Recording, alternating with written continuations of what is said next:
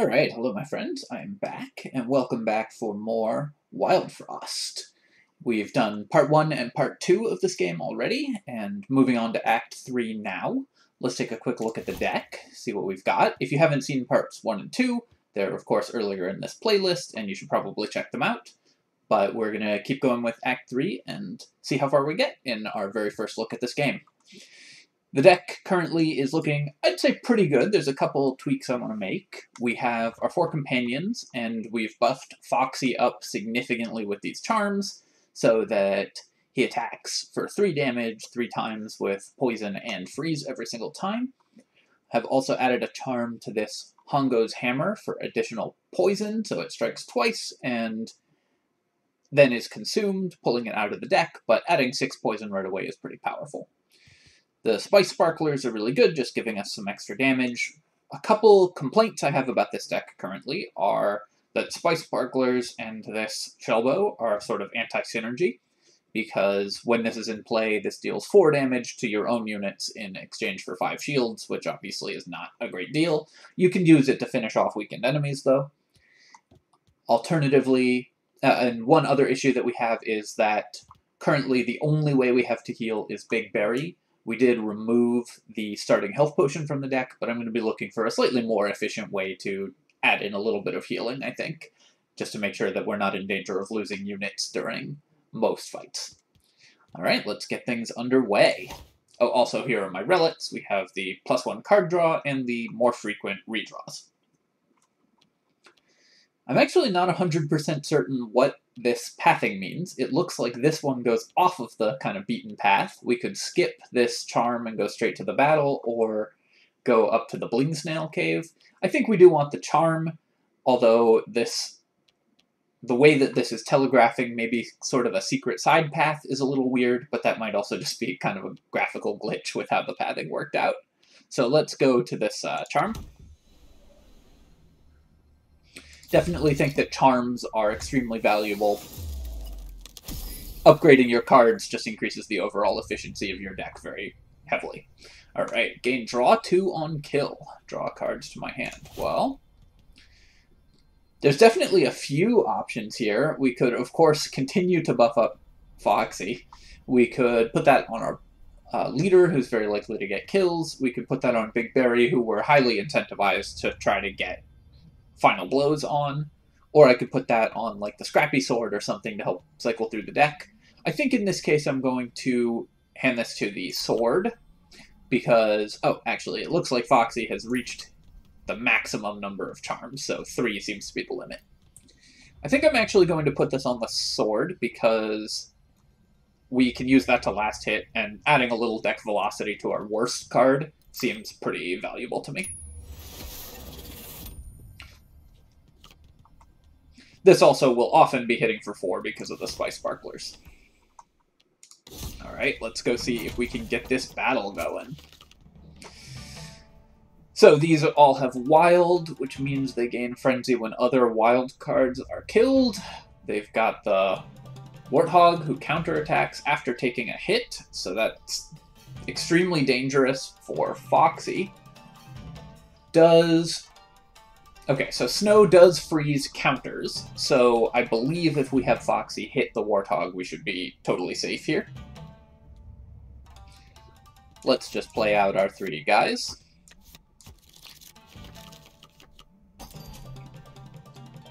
So one option I have is to dig for my ability that will hit all undamaged units. I have this Pom Bomb, which we very unluckily didn't draw this time. I think it is unfortunate that we didn't get this, because that would clear the whole opponent's row.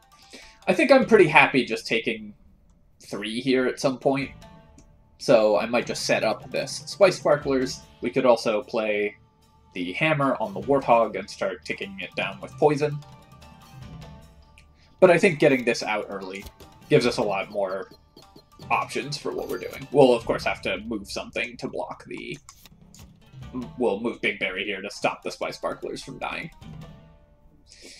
Now I could freeze the Warthog, I could try to just kill something. For example, I could kill something with this sword and draw 2.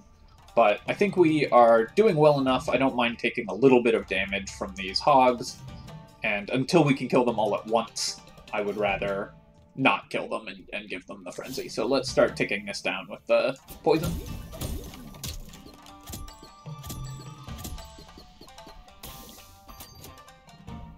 That means that it will go off before... that the Warthog will die before it ever attacks, so that's pretty good for us. Here I'm going to, I think, move Foxee to clear this row, and we will take out this hog with the Scrappy Sword, drawing us into our other units. Foxee will then clear this row. Now we have this Warthog, which also has Smackback. This guy, while active, add 1 double attack to all allies. Okay, so we've got Big Berry who's going to kill something and clear and heal, so we can move our leader there. Let's do that. We'll swap them and Foxee. I do want to kill this Rock Hog. Another option we have is just to go with the Palm Bomb, which would clear just about everything. Although since the opponents are, I guess, arriving in 5 turns, honestly that seems pretty valuable, so I might forego the healing here and just clear the whole opponent's row. I suppose I could go for the healing, play Kernal, and then next round play the Palm Bomb. Yeah, let's do that. We'll develop our board this turn, and then we can still Palm Bomb before all the opponents attack, as well as get the heals. Healed everything back to maximum. Let's get this going. We will, in that case, take 5. What I don't know is, does Frenzy cause... So something I'm not certain of is, does Frenzy cause this to smack back multiple times? In which case we would be in a lot of trouble. I think, given that that is a possibility, I'm going to freeze the Warthog and take 3 from this hog. We'll tank that on Big Berry. Because I don't want to risk not understanding how the mechanic works and having this Warthog get a million Frenzy and then just smashing our guy back for 20 or 25, however much that would be. So let's go with a freeze first.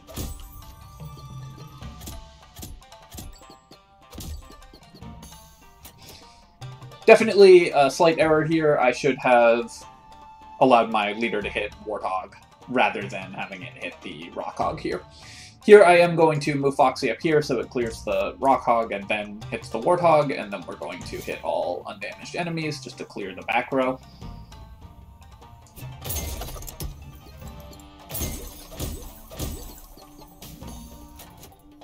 This is now frozen enough that it should be okay. I could also have tanked, and probably should have, on Kernal rather than on Big Berry to gain the value from the shells. So definitely some sequencing errors here. Redraw, I would redraw 6, and we have 3 in discard, so that would redraw my entire deck. At this point, I think that's pretty good. I do want this to start, or I guess I redraw 7. I do want this to start ticking down again.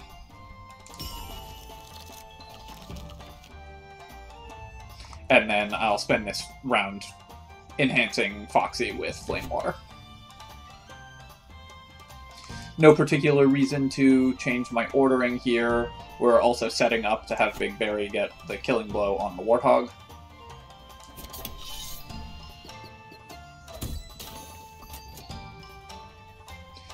Here there's not really much that I want to play, so I will probably burn a card like this Shellbow, so that would...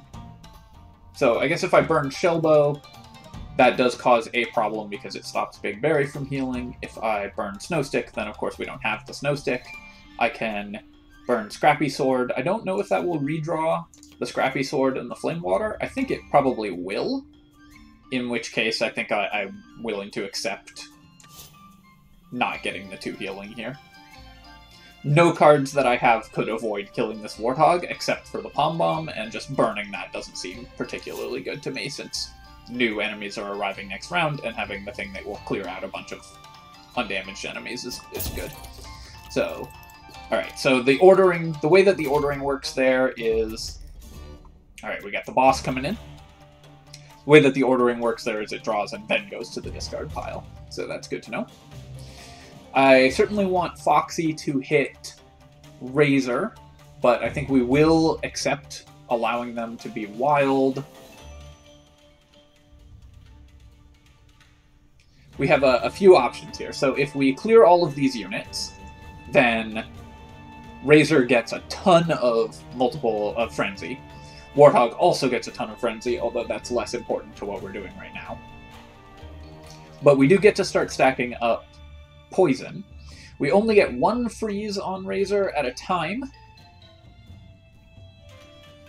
7 damage to Warthog would mean that Foxee would kill it, and then I can start stalling until Foxee attacks again. So there's that option as well. Foxee would kill it, but not have any spillover damage.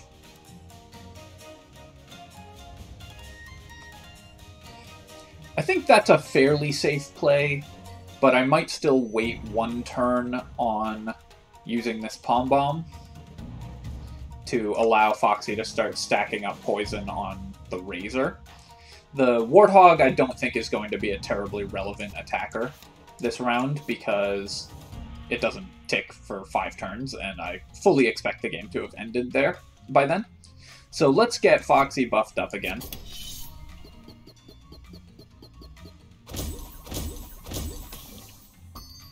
That's Frozen Razor, and now I can Palm Bomb to clear all of these hogs. I do want to move Owsnow, though, so that we do not attack Warthog.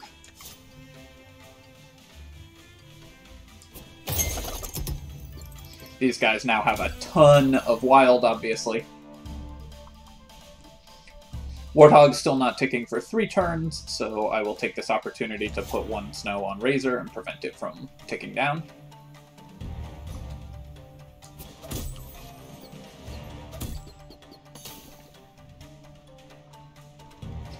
In 2 turns, we have Razor attacking, but we're hitting it for 15 plus 3 poison, so that should end. That should kill it. I'm going to place this freeze on Warthog, and then... Oh, I should have swapped earlier, but that's okay. Just in case that didn't end the fight, I should have done extra damage. But I would say that was a very clean fight. Alright, we have an option between card removal, although currently we don't actually want to remove anything except for this Shellbow from our deck. So the card removal is a little bit... loses a little bit of value there. I'm going to, I think, go up to this Woolly Snail, because I think we can do with another chop, maybe add in 1 more useful card to our deck. This is pretty nice as an option for a little bit of healing. Apply to Frost Barrage, temporarily reduces attack. Add Frenzy, increase countdown by 1. Can only be used once per battle. I don't think the Blaze Tea is particularly valuable for our deck. Doubling the attack of something is quite nice, but having Foxee on such a low cooldown, I think, is one of the key strategies that we have. I could purchase a crown and make sure that we start with Kernal on the field as well, or I could put a crown on something else and just get that started. I think the crown is pretty nice. Get that on Kernal. Oh, here we go. And then I believe I will buy this Berry Blade. I think that adds a little bit of valuable healing to our deck, and we might want to put a charm on it. I'll grab a charm as well. Alright, the Acorn Charm. Just gain 8 block. Alright. Well, that I think is perfect for Kernal here. Yes, so only our companions can take this one, but since this guy wants to be tanking hits anyways, just starting with 8 shell is pretty nice, just giving him quite a bit of extra health. And that's all we can afford. Here we can go grab another charm. I really like the charm system, and I think they're extremely powerful, so I've been going out of my way to get them. They really change how a lot of these abilities play. Alright, so we add one kind of scrap as well. Can I equip that to... Okay, so only to the Spice Sparklers. I might save that, even. Just having it block 2 damage instead of 1 doesn't seem extremely valuable. But I don't know that we're going to add another scrap unit to our deck, so I will play this anyways. We can maybe use it to tank a hit. If it doesn't come up, then it doesn't come up. And let's see what... Oh, we get a journal page, and then we get the Eye of the Storm. Alright, so the Emperor Shade. As we approach the Eye of the Storm, snarls and roars echoing through the icy winds, we encountered this otherworldly shade. Haunted creatures crowded around it as if they were under its thrall. This shade, it can possess not only inanimate objects, but actual living beings. Fighting it is hopeless. I must go back and warn the others. Do not approach it by any means. Well, I think we're approaching it. Especially given that it's literally the only thing we can click on the field. Alright, we've got the Frost Guardian, so let's take a second and read what we have. So, smackback for 5 on the spike wall here, that's pretty powerful. Rockhog adds Frenzy to everything. Iceforge adds +2 to all allies, -2 to all enemies. Yikes. Okay, so we definitely need to clear out that Iceforge very quickly. When health lost, add equal attack to self and allies. Alright, the Frost Guardian is definitely worrisome. I'm also assuming that this is a 2-stage boss, because so far the fancy card frame bosses have been 2-stage. Let's play out our units, and then we'll make a game plan.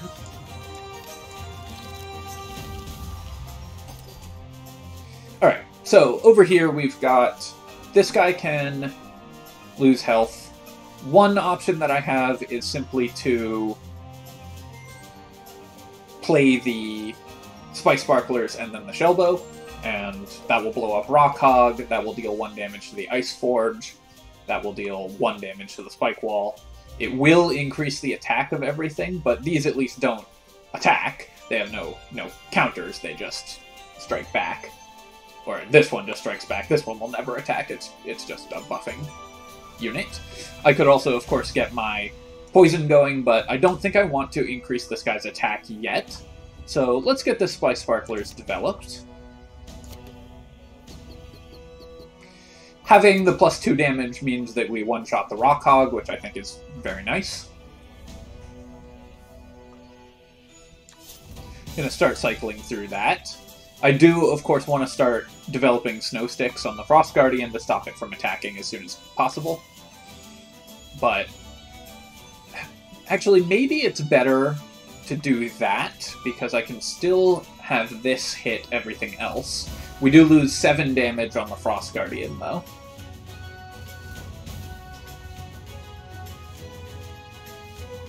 Yeah, I think we want to save the Snow Stick until next turn and just clear the Rockhog. In part, that's just because it's a little easier for me to think about as well. So this will hit this, and he'll gain a freeze, which means that I don't need to... a single freeze, because it obviously has resist snow like all the bosses. But that is good, because it means that I don't have to play a Snow Stick this turn. So I can develop some damaging effects. I could clear this Iceforge to get a 3rd poison on the Frost Guardian. I could also just hit it with poison using my Scrappy Sword. That would draw me into Palm Bomb, or that would draw me into Snow Stick and Flame Water, which are both pretty nice to have in play. It would also mean that Foxee hits for a little bit of extra damage. Currently it's dealing 1 and then 6 to the Frost Guardian. 1 to the Iceforge and then 6 to the Frost Guardian. Cycling through with Scrappy Sword seems pretty valuable as well. It prevents me from having to use or redraw as quickly. This guy's frozen for 1 round currently, so next round I will definitely need to Snow Stick it. But this round we are going to increase its poison. These two both hitting, but that's only just some DPS. We definitely do not ever want this spike wall to attack, so I will probably need to do some shuffling around and then maybe hit it with something else. One of the hand effects. Double hitting there seems really good. It just gets this guy up to 8 poison, so he's now starting to die pretty quickly. Let's do this shuffle so that I don't lose a unit to the spike wall, and then freeze this guy so he never attacks.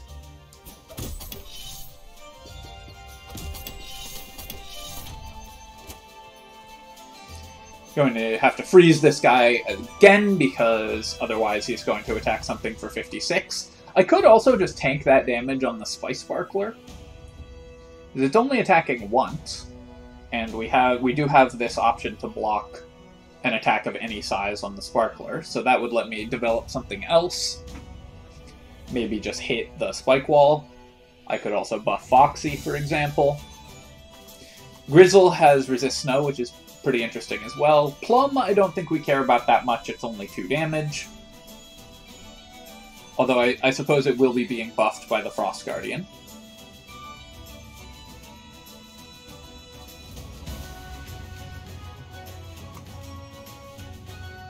I think what I want to do in this case is hit the spike wall once so that I can start hitting things behind it, and then tank this damage on the Spice Sparkler, rather than waste my freeze effect on something that is just going to bounce off this single scrap, right? So this takes any damage. And then I will use this card. I think it's my least valuable effect currently. I could also use the Shellbow. It would basically increase Plum's health by 1, but this card is even less valuable than the Berry Blade right now. Let's do that, because then we're at least getting some value out of this Shellbow. And I don't think increasing Plum's health by 1 is particularly relevant for this encounter. Another option is I could Flame Water Foxee, and then I get a second hit in on Grizzle.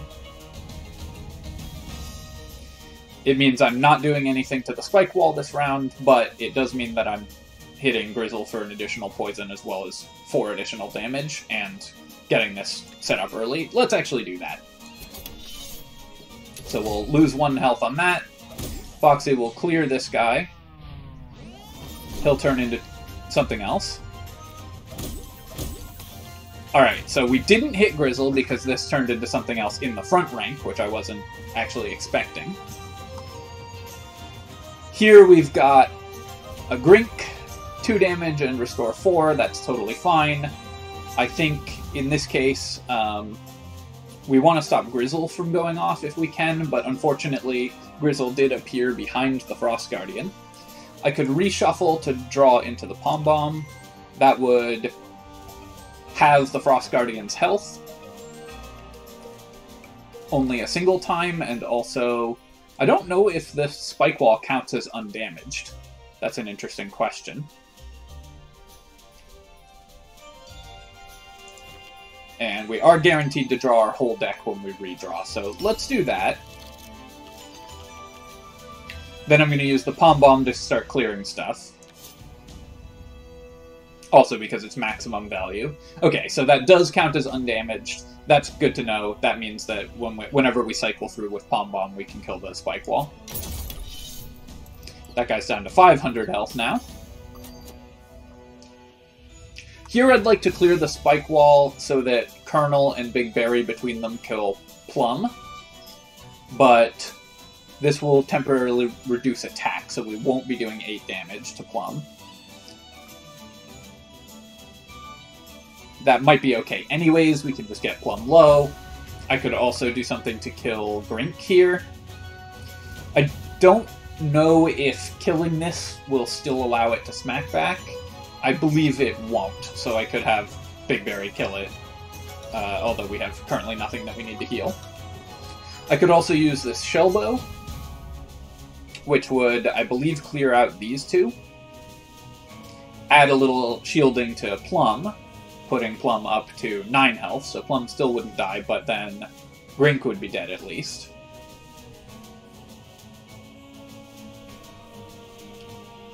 Restoring 4 health to all allies I don't think is a particular problem for what we have going on right now. Let's use this, because again, it's just so hard to get value out of this Shellbow. And it reduces the Frost Guardian's health by so much. Alright, Frost Guardian is now going to attack, which I'd prefer not to have happen. Let's do a little bit of shuffling around, just in case we end up wanting to let it attack anyways. I could Snow Stick it, but then we are losing a freeze effectively on Foxee. No, wait, because that would tick down on its turn and then Foxee would refreeze it. So I think that's probably the best play. And let's actually move Foxee up here, where he'll clear Plum, and then hit the Frost Guardian twice. I don't know if you can hear this saw happening outside my window, but I'm going to close that. Alright. We're back. One of the neighbors, I think, cutting a tree. Alright, so Foxee hit Plum. Let me check the combat log, because I was busy dealing with my window. So Foxee hits Plum and then Frost Guardian, but didn't apply freezing, because the Frost Guardian was already frozen. That's okay. So I could either allow the Frost Guardian to hit Kernal for 10, but then Grizzle would kill Kernal, which I definitely don't want, or I could freeze Frost Guardian again. I could also freeze Grizzle.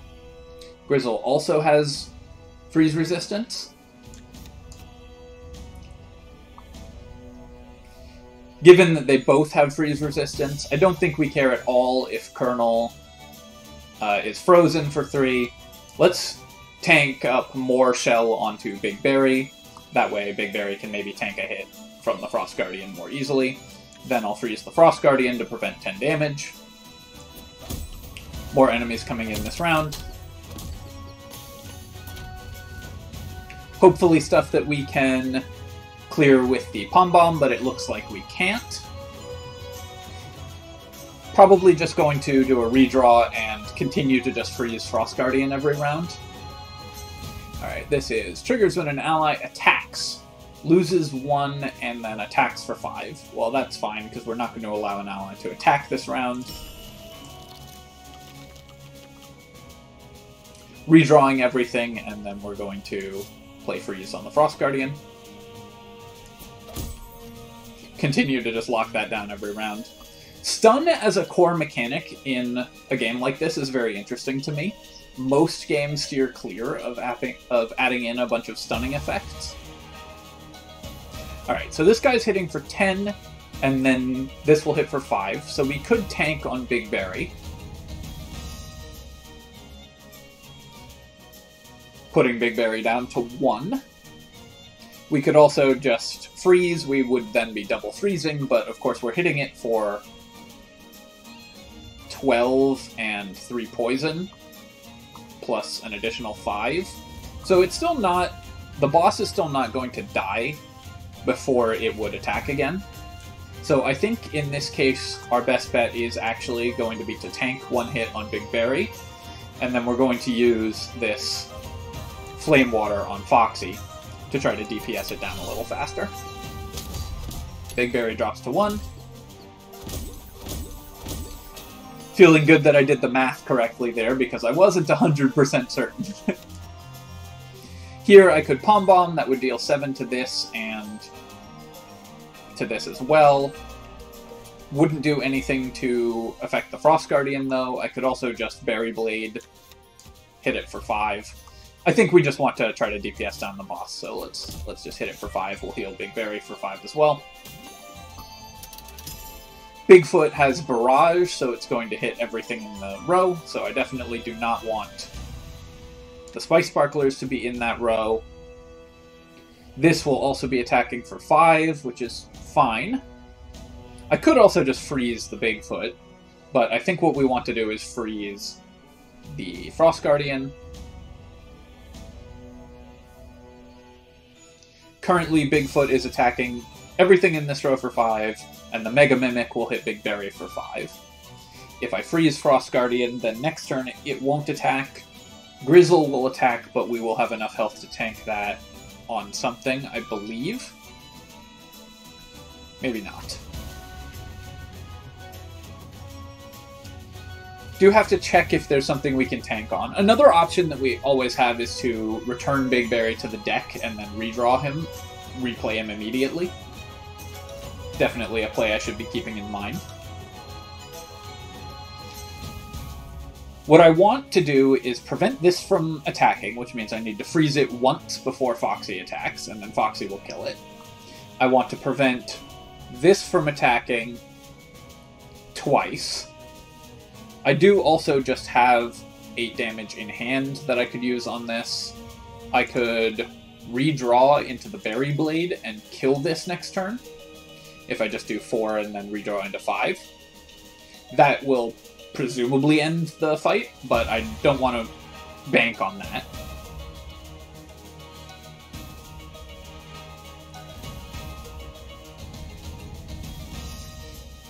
I have no way to stop this Mega Mimic from going off, at least not forever, unless I Snowstick the Bigfoot. I could Snowstick Bigfoot, then redraw next turn and Snowstick the Frost Guardian. I think that might be our cleanest play, just adding a little bit of stun to everything and waiting for Foxee to finish the attacks. So we're going to go with that one. Now, Grizzle will attack, but that's okay. I'll let that get tanked on Kernal. Redraw here. Freeze the Frost Guardian to let Foxee hit it. I did forget that the Mega Mimic was going to attack, but we had enough health on Kernal to survive, so that worked out, but I'm not going to pretend that that wasn't just luck. Alright. Owsnow has become evil. Interesting. Hey, we won the run. Alright. Feeling pretty good on the first run here.